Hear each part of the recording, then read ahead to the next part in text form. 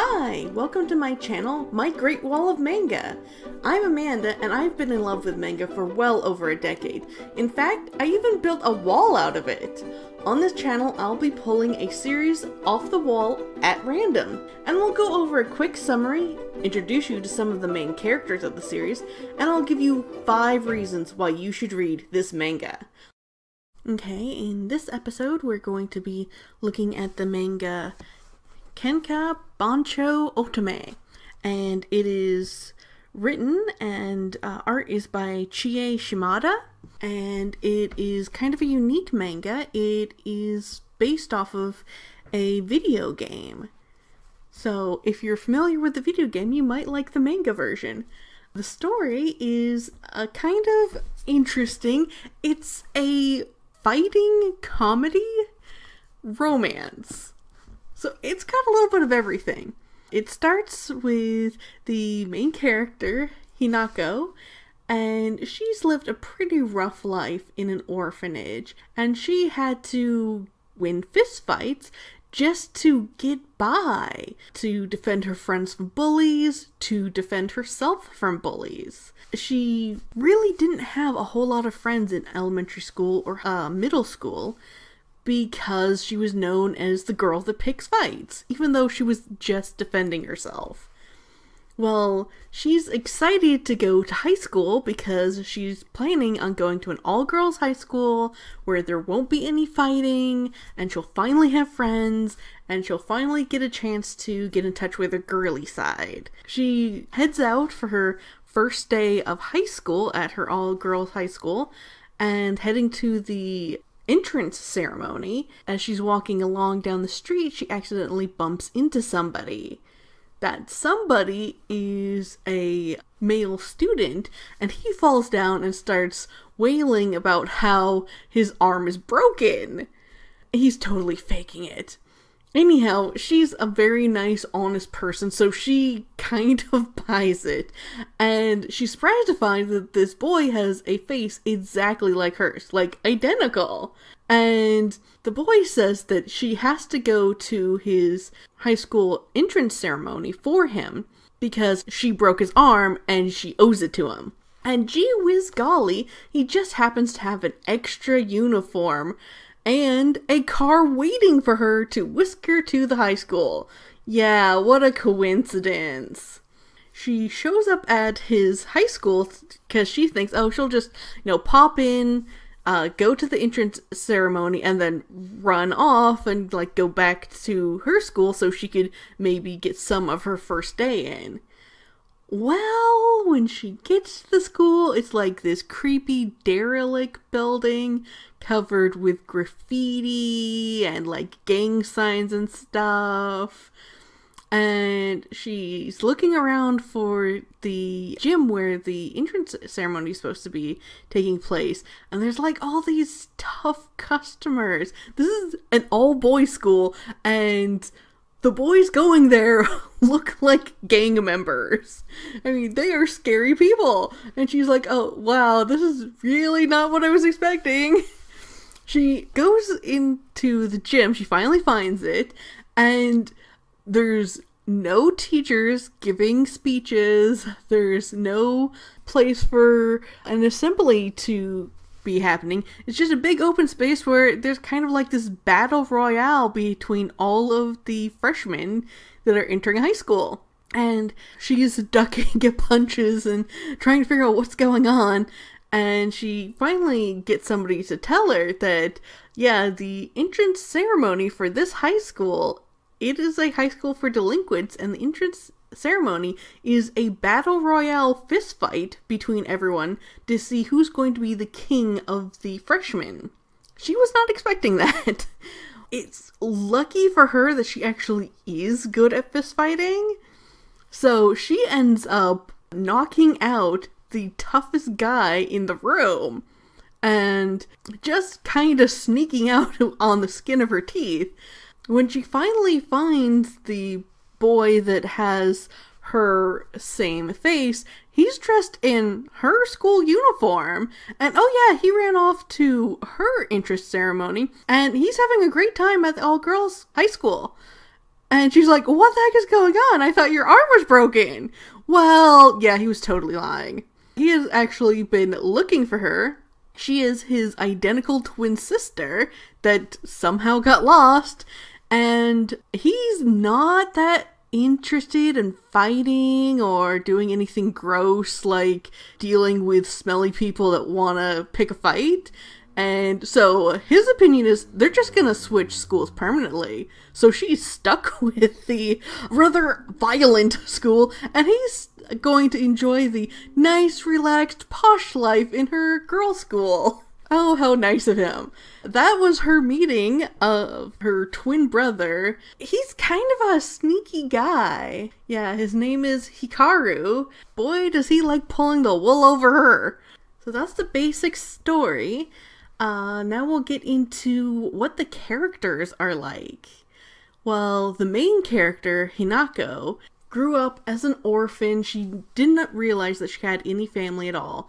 And she was bullied incessantly growing up because she's quite small for her age and kind of wimpy looking.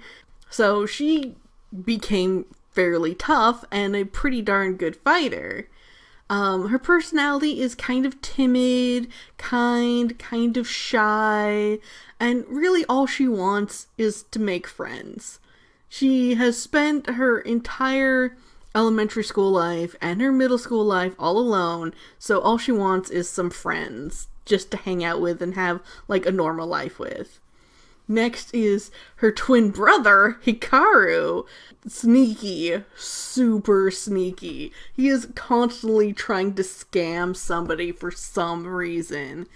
Interesting little tidbit about him is he's a huge Idol fan, and so his bedroom is all decorated with Idol posters. And though he at first acts pretty darn callous towards the safety and welfare of his sister, later in the first volume, he does start, like, actually caring about her and worrying about her safety. Mainly with exactly who's she going to end up with as a boyfriend, and less about her surviving a fistfight, but, you know, he does start caring about her.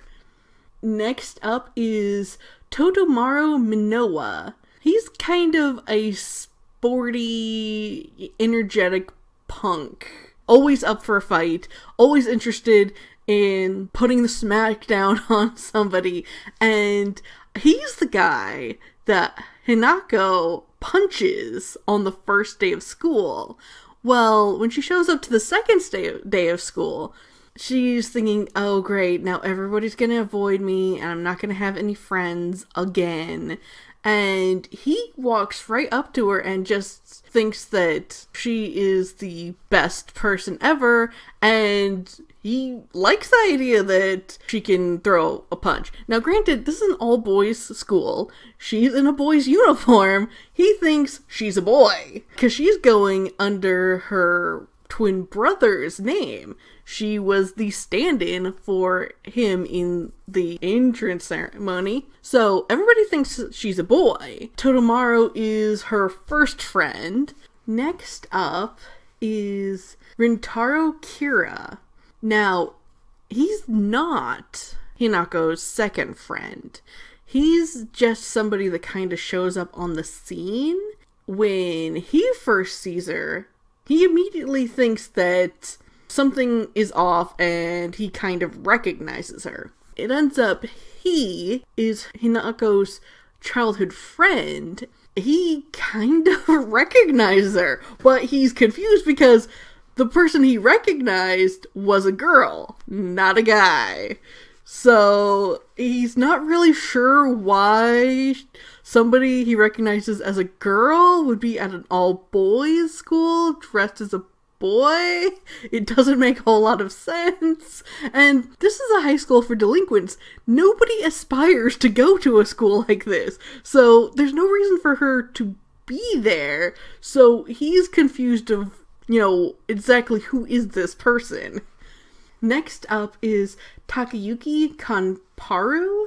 He's kind of a grumpy emo guy, but he's extremely protective of his family. He's the oldest child of a pretty big family. He has a lot of younger siblings.